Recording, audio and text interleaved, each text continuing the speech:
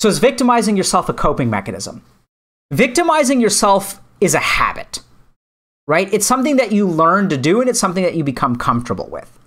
And the mind has a really, really bizarre, it has a really bizarre truth, which is that it prefers the comfortable to the good. So if your mind has a choice between picking something that it's familiar with and picking something that's good, it's actually going to pick something that it's familiar with. And what I want you guys to understand about victimizing yourself is that someone who victimizes themselves is in an abusive relationship with themselves. And we have to remember that people stay in abusive relationships. Human beings stay in abusive relationships all the time. And then the question becomes, why do people stay in abusive relationships? Let's be scientific about it, right? Let's not judge and say that, oh, that's stupid. Let's ask ourselves as scientists, why does the human mind do what it does? Why on earth does someone stay with someone who hits them? What the fuck is going on in their mind? And we have to accept that there's a damn good reason that they are in that relationship, because there's got to be a damn good reason. If they're in a relationship where someone treats them like shit, you have to think about scales being weighed. And if someone's treating you like shit, that's really heavy. So in order to stay in that relationship, you've got to have something really powerful to balance it. And that's that the mind prefers the familiar to the good. And the reason that people victimize themselves is because they're familiar with it, right? Why does Jessica tell her? So in her mind, the part of herself that beats herself up is basically a copy paste. It's a copy pasta of her dad. It's her dad's voice that lives in her mind.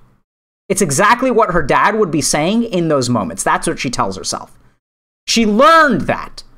And why on earth does she continue to victimize herself? It's because her mind prefers the known to the unknown. And that makes sense, right? Why do people stay in abusive relationships? It's because they don't know what else is down there. They don't know if loneliness is next. They don't know if they're ever going to find someone down the road. And think about that for a second. If someone in an abusive relationship feels like they're a piece of shit, and if you really believe that you're a piece of shit, then why do you think that the grass would be greener on the other side? You believe that the grass is greener on the other side if you have faith in yourself as a human being to make it greener. But if you're in an abusive relationship, you don't think that you're a good person, and you don't think that you're going to find someone better. You don't believe that you're worthy of someone better, so you're going to stay in the abusive relationship. And victimizing yourself is an abusive relationship with yourself, right? That's what it really is.